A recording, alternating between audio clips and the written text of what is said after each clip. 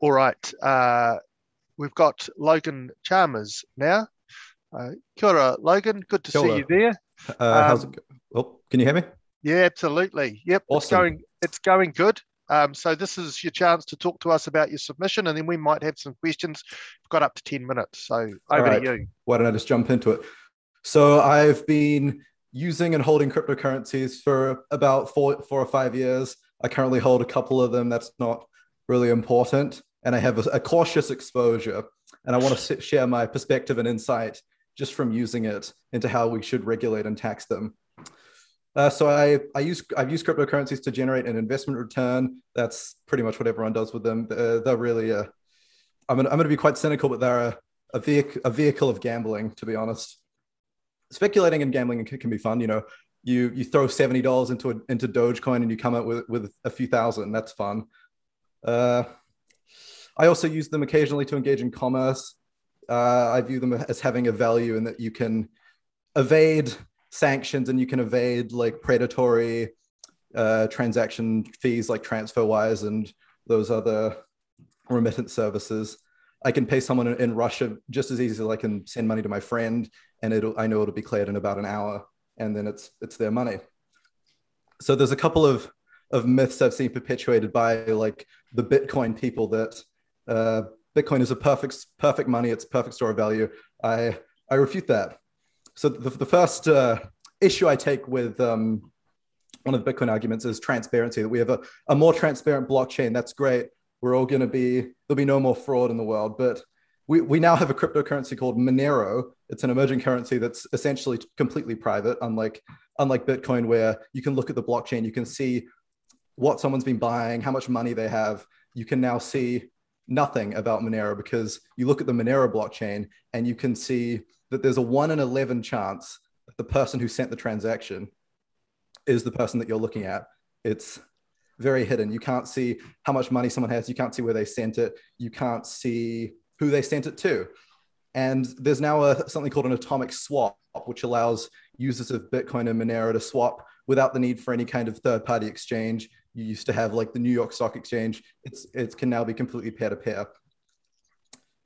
Cryptocurrency is not the future. I reject that. It's something a lot of Bitcoin people tend to say. Realistically, they create nothing of value. The value can only come from things that can be bought with them, and they're extremely expensive and terrible to use.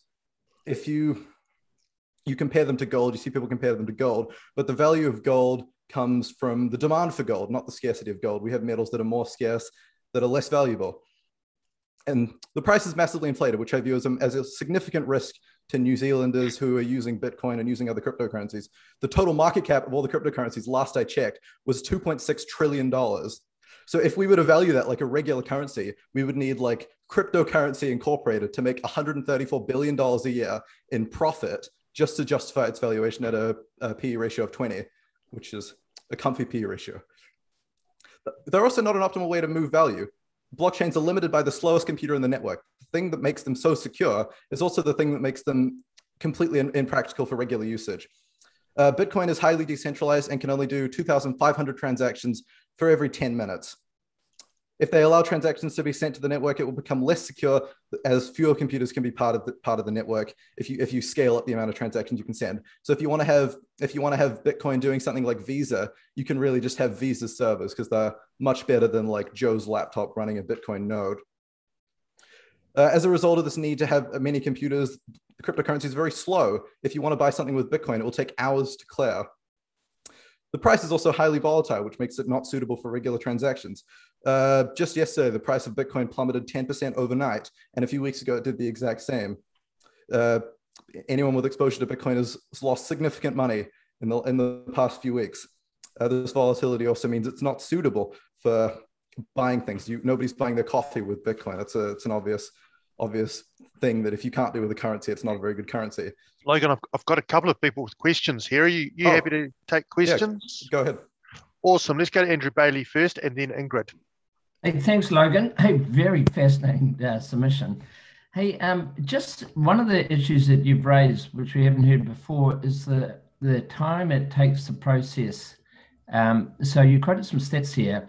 So are you saying obviously the slowest computer dictates how long it takes to process it. So what was let's just repeat how long it takes to take a transaction to occur. So with Bitcoin, you have, and all cryptocurrencies, you split up transactions into a block. So each block gets added one by one onto the blockchain. And so you can only add, on Bitcoin, it's 1 megabyte. So they say we can send 1 megabyte to all the computers on our network every 10 minutes. And if we go faster, we're going to lose some of the network.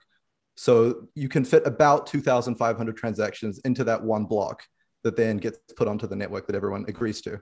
And do you think technologically this can be solved by, for instance, you can't just do it off your phone or your laptop. You got to increasingly you have to have high-powered computers to be able to operate on the network. Will that be the likely reaction to that as the number of transactions increase over time? I think it's limited to the world's ability to send data. So with Bitcoin, you have computers all over the world, and you need to get this one block with all your transactions to it in a certain amount of time. The fiber is the issue as opposed to the processing power of the computer. Yeah, yeah, you've got it. Fiber's the issue. Okay, let's go to Ingrid. Yeah, fascinating submission. Thank you. In your opinion, Logan, if we were able to crack that nut in terms of data movement, how destabilizing would cryptocurrency be to, say, New Zealand's economy? What level would we need to get to in order to start to see it having a real impact on our financial stability?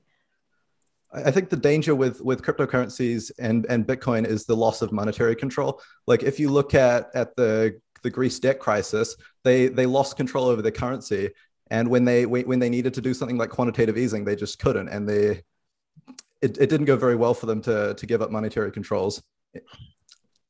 All right. Can I ask a question as well? And that's it's a technical question. You talk when the transaction occurs, you talk about all these computers having to validate it. I understand that. Is it the case that every computer on the network has to validate the transaction for it to then be authenticated, or 51%, or whatever it might be? Or is it kind of a much smaller selection of computers, perhaps randomly selected? So every computer on the network has their own file that's the blockchain, and they can look at this file and they can go down it. And they can see, oh, this is who has money. And so you want to have the most up-to-date version of the blockchain. And if you don't have the most up-to-date version, then you can't really do your job as a validator, because you'll get another block that's sending money that someone doesn't have. And then you just get all confused and you can't be a part of the Bitcoin network anymore. Okay. All right. Any other questions there? Yeah, could I have one quick one, Duncan? Yep, okay. So can you trade between cryptocurrencies, or do you have to go back to real money at some stage? You can trade between cryptocurrencies. On a network like Ethereum, they have smart contracts, which are just computer files that everyone on the network runs that let you trade. They act kind of like an exchange that nobody controls. And then on different blockchains, like if you want to swap between, the example I gave was Bitcoin and Monero, then there are ways to do that, but it's not very widespread at the moment. But the technology is there at the moment for swapping cryptocurrencies without the need for anything like easy crypto. But if you want to like get money from your bank account and onto Bitcoin, you probably will still need to go through an exchange or like give cash to someone who has Bitcoin for a while. Generally, so it's still underwritten by the conventional financial system at the moment. Yeah, but changing. The jargon is on-ramps and off-ramps for getting money into and out of cryptocurrencies. Because once it's in, you can swap it around quite easily out of like control of anyone. All right. Logan, that's a really interesting and, if I may say, charismatic submission. So thank you very, very much for that. It's really, really useful. And you've got a prodigious amount of knowledge there. So thanks for your contribution. Awesome. Thank you.